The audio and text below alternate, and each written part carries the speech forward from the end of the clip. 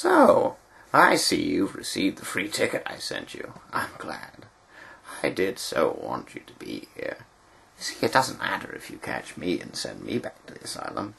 Gordon's been driven mad. I've proved my point. I've demonstrated there's no difference between me and everyone else. All it takes is one bad day to reduce the sanest man alive to lunacy. That's how far the world is from where I am. Just one bad day. You had a bad day once, am I right? I know I am. Yeah, I can tell. You had a bad day and everything changed. Why else would you dress up as a flying rat?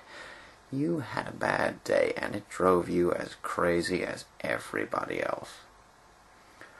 Only you won't admit it. You have to keep pretending that life makes sense, that there's some point to all this struggling. God, you make me want to puke. I mean, what is it with you? What made you what you are? Girlfriend killed by the mob, maybe? Or carved up by some mugger? Something like that, I bet. Something like that. Something like that happened to me, you know. I'm not exactly sure what it was. Sometimes I remember it one way, and sometimes I remember another. If I'm going to have a past, I prefer it to be multiple choice.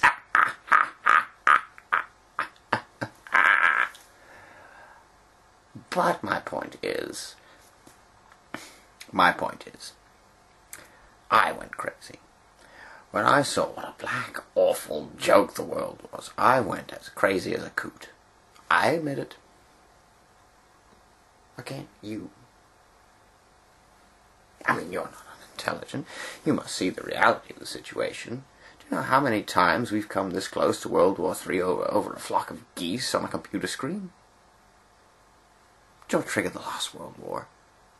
An argument over how many telegraph poles Germany owed its war debtors. Telegraph poles.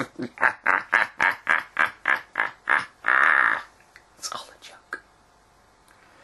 Everything anybody ever valued or struggled for, it's all a monstrous, demented gag. So,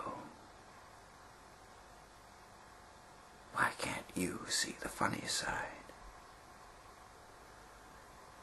Why aren't you laughing?